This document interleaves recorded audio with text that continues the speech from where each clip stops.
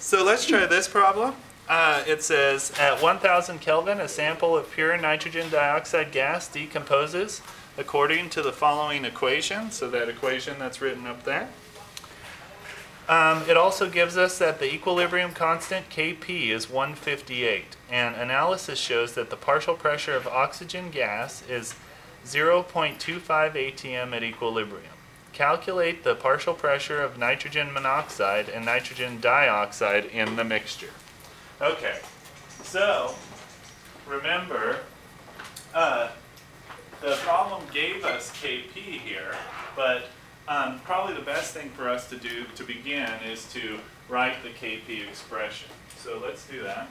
So if you guys recall, when we're writing Kp, it's going to be the partial pressures of the products divided by the partial pressures of the reactants raised to their coefficients. Okay, so let's just write that out. And I would say you guys should write this out while I'm doing it, just to make sure you get the same answer as me. So partial pressure of nitrogen monoxide squared times the partial pressure of oxygen gas, no coefficient, so we're not going to put a superscript there. So to the partial, or divided by the partial pressure of nitrogen dioxide squared, like that. Okay, so hopefully everybody got to that point. Okay, so the other thing they told us is that we started with only nitrogen dioxide. Okay, but they didn't tell us the amount that we started with. So that is the big problem.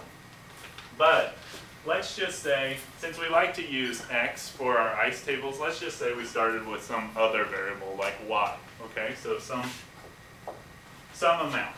Okay, some pressure. Over here, we didn't start with any, so it's going to be 0 and 0 there. Okay, so we're going to set up an ice table.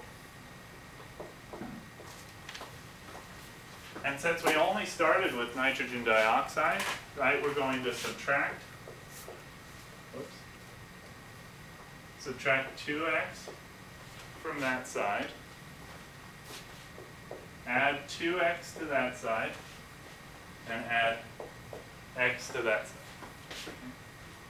So we could say y minus 2x, 2x, and x. Okay, so has everybody gotten to something like this? Remember, these are referring to the partial pressures. Okay? So, hopefully you guys can see, right? Well, let's erase, because we know what these question marks are now, right? So, partial pressure of NO is going to be what?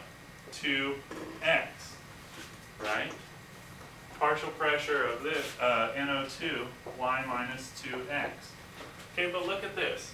Partial pressure of oxygen is 0.25 atm, but it's also x, right? So, what is going to be the partial pressure of NO? It's going to be 2 times x, okay? So let's just do that. So x equals 0.25 atm.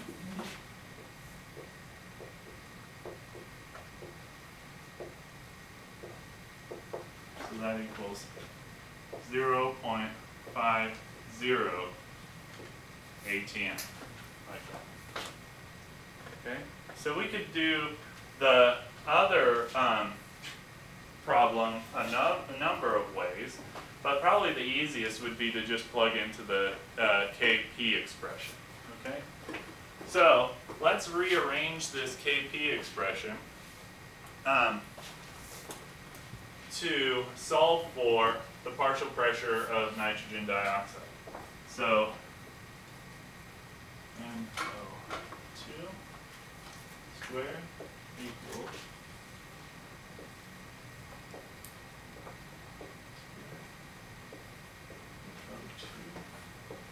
divided by Kp, like that.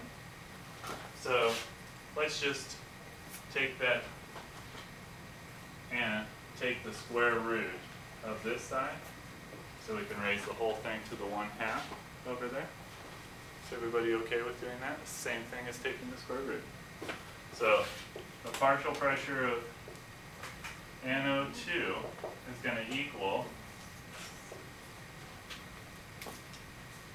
what is it? NO 0.50 squared 0.25 divided by 158. And then we're going to take the square root of that whole thing.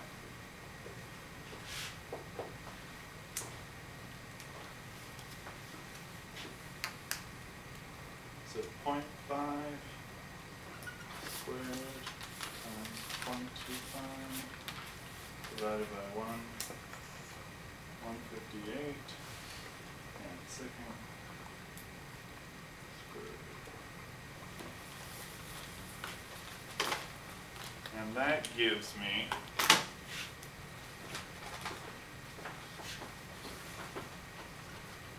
0.0, what is it, to 2? So 0.02018.